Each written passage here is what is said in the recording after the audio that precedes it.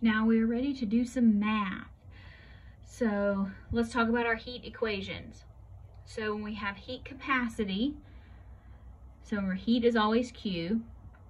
If we have heat capacity, remember the heat capacity is joules per degree Celsius.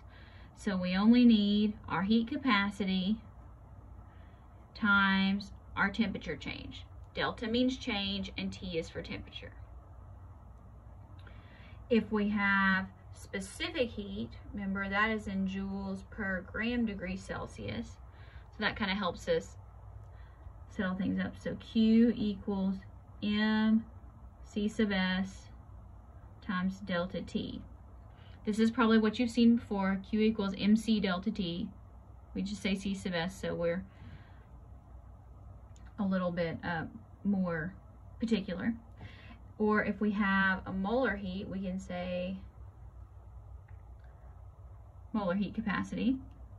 So here, Q equals N, and remember from gas laws, N equals the number of moles, and then that is times your molar heat capacity, because that is in joules per mole degree Celsius and delta T. So instead of an M, you have an N for moles, molar heat capacity, delta T. This is the one we're going to use most often. This is the one you've probably used before. And most of y'all are going to like this because we're still going to have to deal with units, and units are still very important, but there's basically no way to do this other than working it algebraically. So let's also remember and write up here that delta T equals final, which is where you end, minus your initial, where you started. So if it helps you going through the problems, if it gives you two temperatures, know which one it starts and where it finishes, because if you get these backwards, you're going to get the wrong sign on the answer. You have to indicate whether it is positive or negative, and kind of what that means. So here this says how much heat is required to warm 1,500 grams of water from 25 degrees Celsius to 100. Here is the specific heat capacity, and it also gives the density. So if it were giving us like liquid water, we would need the density to go to grams. All right, so here we can say Q equals MC sub S delta T. All right, so we have a mass. It is 1,500 grams. Our specific heat capacity is 4.184 joules per gram degree Celsius. You don't have to worry about memorizing any specific heat capacities. They're always given to you in every problem. Go ahead and cancel out your units there as you go along. And delta T. All right, so here we need to remember final and initial. So it goes from 25, so that's T initial, to 100, so that's T final. So our temperature change is 100 degrees Celsius minus 25 degrees Celsius. A lot of you probably just went ahead and did that in your head. So if you just went ahead and wrote 75 degrees Celsius, that's totally fine. Some of you, if you didn't, you can move it on down. 4.184 joules per degree Celsius here. As my units cancel, I'm just leaving them out. And 75 degrees Celsius. Okay, so now degrees Celsius will cancel out, and that leaves us with joules. Let's calculate.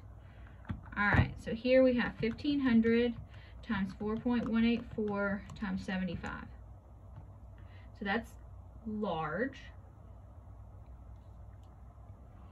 And the water's gaining heat there because it's getting warmer. So let's say we get two significant figures. So 4.5 times 1, 2, 3, 4, 5. 10 to the 5th joules. That's it. If you want to put it in kilojoules, you can. It doesn't say specifically, so you can say or 450 kilojoules. But I like joules. That makes it easy.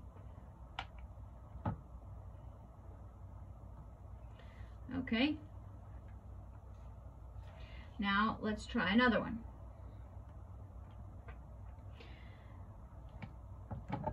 Here.